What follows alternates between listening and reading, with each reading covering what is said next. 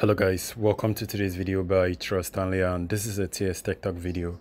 So this is an app review for Facebook live streaming app.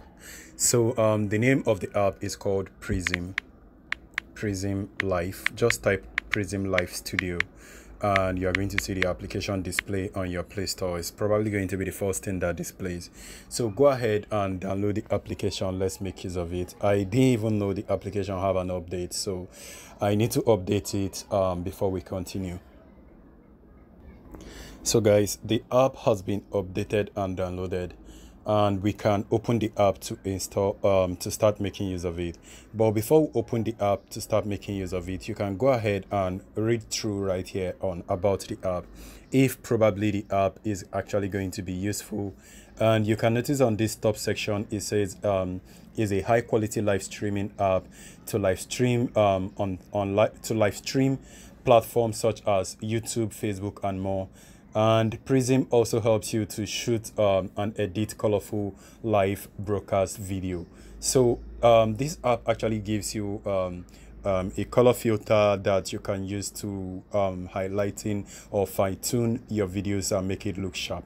So you can notice right there it even have more features like it says the shooting mode, choose live video or photo. So a lot of features, and all you need to do to continue using the app is just to log in, and then you can actually screenshot, chat with your viewers in live stream. And then you can notice there also has a video overlay, and it has a web widget also, and it can also connect to Prism through PC. Apart from having it as a mobile app, it has a beauty effect, which is also what was listed above, and also a camera effect, animated text effect, and you can also add background music. And then you notice it also have a camera pro chroma key. Actually, the chroma key is for making transparent video. And you notice it also have editing and sharing, which already exist listed above. So there are even more features, but instead of reading everything, let's just go ahead and open the application. So this is the application. When you click on it, it takes a while to load up, so you have to wait for it to load. Once it loads, the first thing you need to do is to sign in with any of these details. You can sign in with your Twitch, with your Facebook, or with Google, but depending on which platform you want to use. For instance, you want to live stream on Facebook page, you have to click on the Facebook connection so that it connects to the application with your Facebook page. But if you want to live stream on YouTube, go ahead and make use of the Google option, and then Twitch the same thing. But I do not know the option for Apple. Probably the Apple is for iPhone users. So I'm going to click on with Facebook, and then I'm going to continue making use of this application. This is actually my profile, my Facebook profile, because I'm currently logged in with Facebook. But if you are not logged in with Facebook, you will have to log in to have access to this. And now you notice it says please grant access to the following. You notice you are granting access to your camera, microphone, and then your media. So I'm going to click on OK, allow, and allow, and allow. So guys, immediately I clicked on allow. It actually disabled the voice notes. So right now I'm actually recording the voice while viewing the features of the video. So you can notice on this top area you can turn off the mic and enable the mic. Actually, whenever it opens this section, it actually displays all of the features of the app for you. And with this area you can actually take a screenshot, and you notice on the bottom it actually have option to enable the back camera, and also you can enable the front camera by disabling that back. And also, if you notice right there, you can also save a video while you're live streaming a video. But guys, I do not advise you guys to actually save a video while live streaming. And then once you want to start recording, you can just click on the big button on the bottom section. And also, if you want to make use of a filter area, you can just click on the filter icon, and then it's going to display so many filters for you. Once it displays any filter, you can tap on anyone to make use of them, but I'm not doing that on today's video.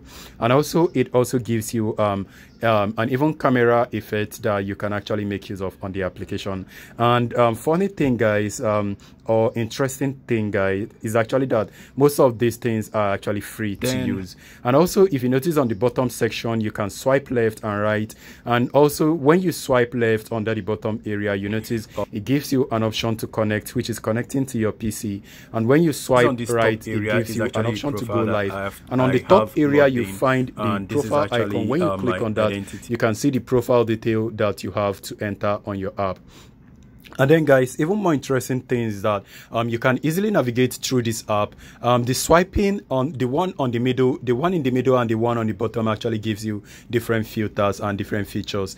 If you swipe left on the one in the middle, it actually shows you the studio area, and in the bottom it shows you also different things. So whichever thing you want to do is actually simplified. And when you notice on this studio area, you can easily create things. You notice on the studio area, it has your media, your music, your text, and also the widget, and then the screencast.